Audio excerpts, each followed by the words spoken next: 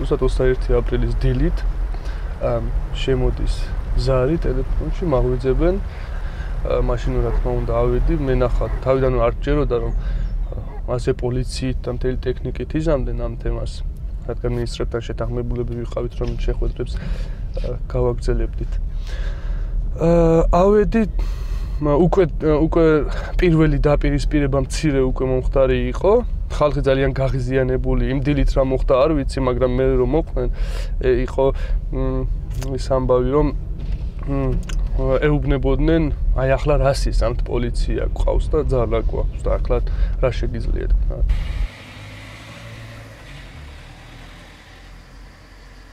ეს არის ის ადგილი, სადაც იმ დღეს მოვლენები ვითარდებოდა. იმ შემდეგ ზოგადად სახელმწიფოს პოლიტიკა პანკის ხეობაში როგორც იყო, მიუხედავად იმისა, რომ მოხდა თუნდაც 21 აპრილის მოვლენები, იმის შემდეგ იქამდე იყო თემილანის საქმე, იმის შემდეგ კიდევ სისხლიანი გარჩევა იყო, ხო?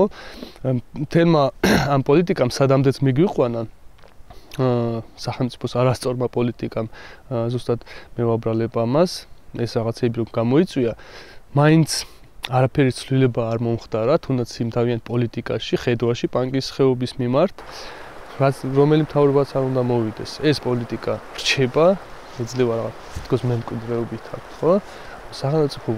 სახელმწიფო უნდა მიხვდეს, რომ პანკის ხეობა სჭირდება იგივე სტრუქტურების მუშაობა, თუნდაც განათლების სამინისტროს მეტი ჩართულება, კულტურის სამინისტრო, ყველა სამინისტრო უნდა იყოს ჩართული და არა ერთი ძალოვანი სტრუქტურები, განსაკუთრებით სუსი, ესენი არ უნდა იყვნენ წარმოდგენილი პანკის ხეობაში მხოლოდ და ისინი არ უნდა წყვეტნენ ვინ რას გააკეთებს, სად წავა, სად დაეწყებს და მუშაობას, ვის გაუშვებენ საზღვარზე, ვის შემოუშვებენ პანკისელს.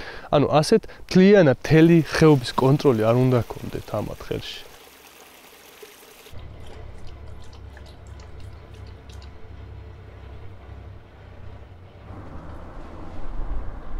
იყო რაღაც პერიოდი, რამდენიღაც წელი, რაც პანკისი დამშვიდა ადრინდელი, შევარდნაძის დროინდელი უბედურებების შემდეგ პანკისი მაშინ ძალიან უარყოფითი მხრიდან ხასიათდებოდა ყველა მხრიდან, საშიშიც იყო, ტერორისტების ბუდეც იყო თუ არ იყო, ასე იყო ცნობილი და ასე შემდეგ. ამას ხელს უწყობდნენ რა თქმა უნდა მაშინდელი მთავრობის წევრებიც და აი კახათ არგამაძის დროინდელი ამბები იყო.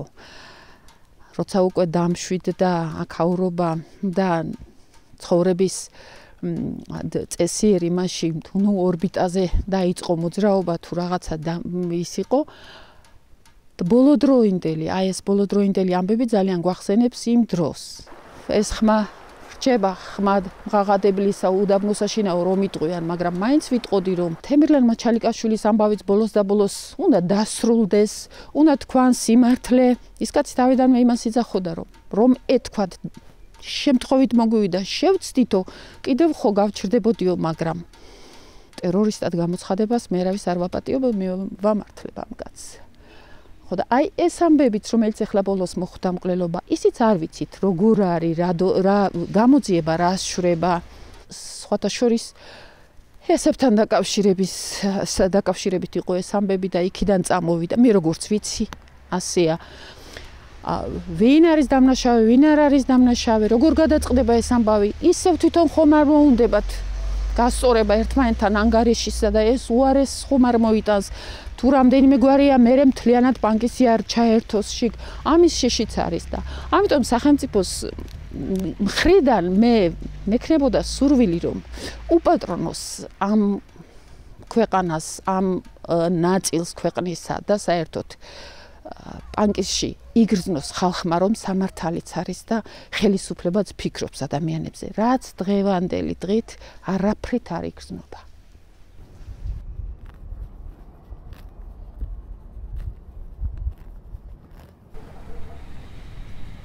მიუხედავად იმისა, რომ ჩვენ ძალიან ხშირად ვამბობთ ხოლმე რა არ ვიზიარებთ და არ გვიყვარს ამის ხაზგასმა, რომ წარმოვადგენთ რელიგიურ და ეთნიკურ უმცირესობას, მაშინ როდესაც ჩვენ სრულფასოვანი აღქმა გვაქვს როგორც მოქალაქეების და არანაირად არ განვიხილავთ იმას, რომ ამ ქვეყანაში უცხოები ვართ, პირიქით როგორც რიგით მოქალაქეებს ჩვენ იგივენაირი პასუხისგებლობა გვაკისრია ჩვენი ვთქვათ სახელმწიფოს წინაშე როგორც რიგით ეთნიკურ ქართველს.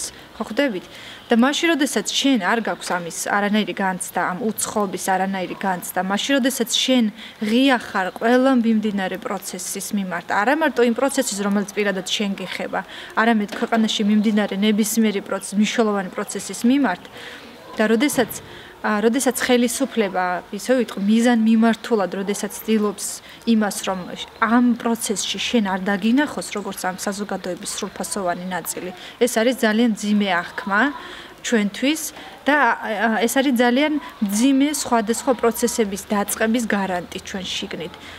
მნიშვნელოვანი არის ის, რომ აბსოლუტურად არაფერი არ იცვლება. არანაირი ცვლილება არ გვაქვს. ეს ხო ტოვებს ძალიან დიდ იმედგაცრუებას. მე სულ ვამბობ ხოლმე, ჩვენ ზუსტად ვიცით, რომ თამაშობთ წაგებულ თამაშს, აქტივისტები. შენ არავინ არ გისმენს. ამიტომ ამ შენს პრობლემასთან, ამ შენს წუხილებთან და ბევრ სხვა მნიშვნელოვან გამოწვევასთან რჩები მარტო.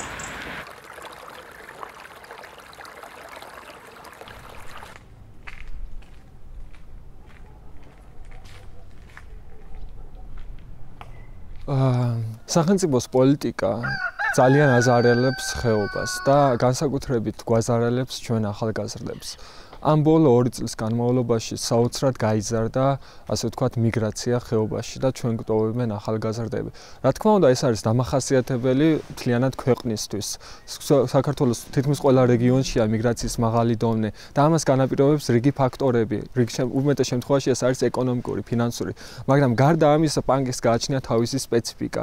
ეს არის ამ ეკონომიკურ, ფინანსურ ამ პრობლემებს, ამ სიღარიბეს დამატებული სხვა სახელმწიფოს ასე ვთქვათ, არასწორი პოლიტიკა, არასწორი სტრატეგია.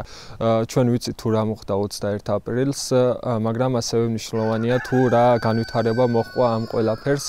21 აპრილის შემდგომ ხელისუფლებამ ნაცვლად იმისა, რომ გაიაზრებინა საკუთარი შეცდომები, მოეხდინა გარკვეული ცვლილებები საკუთარი პოლიტიკის მიდგომების ამ საკითხთან მიმართებაში, დაიწყო ერთგვარი, ასე ვთქვათ, დასჯა მოსახლეობისა და 21 აპრილის შემდგომ უკვე სხვადასხვა ინფრასტრუქტურული საგანმანათლებლო თუ კულტურული პროექტები არის შეჩერებული. ჩვენ დაუფარავად გვეუბნებიან, რომ ეს არის ჰესების შედეგი და რახან მოსახლეობამ გაუწია წინააღმდეგობა, სწორედ ამიტომ ასე ვთქვათ, ჩვენ არ ვართ ღირსი, გქონდეს კარგი ინფრასტრუქტურა, ჩვენ არ ვართ ღირსი, გქონდეს გზა და ასე შემდეგ.